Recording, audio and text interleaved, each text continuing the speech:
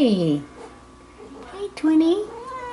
Yeah, so this is my first video of Twinny. Twinny came out of a hoarder situation, 40-some cats in that house.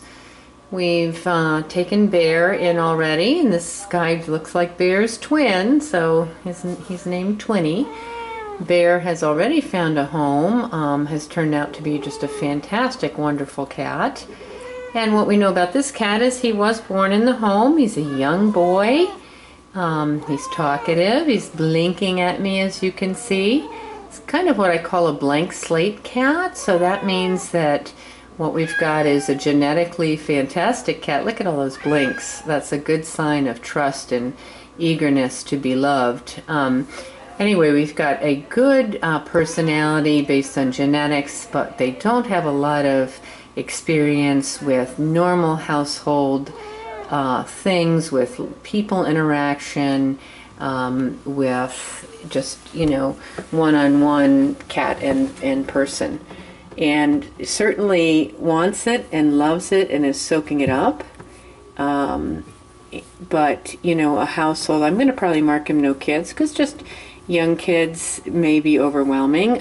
We do understand, though, that there were dogs and older children in the house, so no reason that he wouldn't do fine in that kind of situation.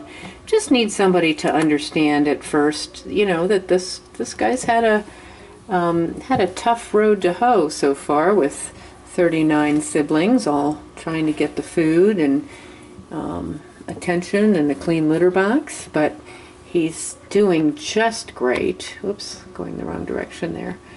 Doing very well. I hear some purring. He's very interested in love and attention, as you can see. Looks a little damp. He did just have a bath. He did fine. Got some fleas we're going to address, but other than that, no concerns noted.